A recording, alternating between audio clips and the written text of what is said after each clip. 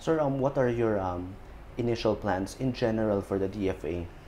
Well, I want to ensure that the DFA and our people continue to undertake our functions and our responsibilities in a very professional way, and I want to assure everyone that we are we have hit the ground running, and I think that there's been a very, very smooth transition, and we are going to prepare the way for whoever might be the next Secretary of Foreign Affairs.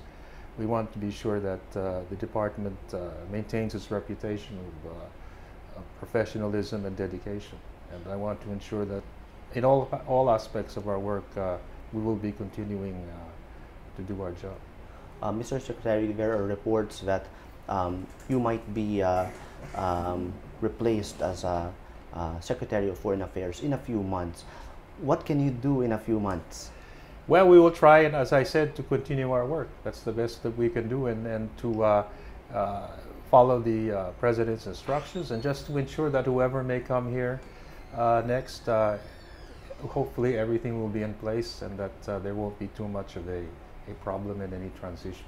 So that's what we're aiming for, to make it as smooth as possible. Will there be major changes in the DFA under your watch? Well, I wouldn't say major changes, but we have to study and see what can be improved. Let's put it this way, not changes, but how we can improve things that can be improved, and certainly to if there have been any mistakes, to see how they can be corrected. But as I said, I'm basically aiming at really ensuring that we continue to do the work that the DFA, I think, is mandated to do, and we will try and do that the best way we can.